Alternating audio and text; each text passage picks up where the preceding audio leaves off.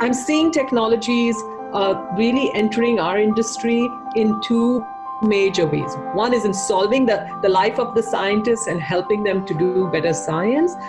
And two is to actually, enable better discoveries and to develop drugs better. We want digitalization to actually enable the scientists to do the best science that they're here for. I'm also seeing more and more utilization of digital tools in healthcare. Even if you look at the way healthcare and the healthcare industry is changing, right?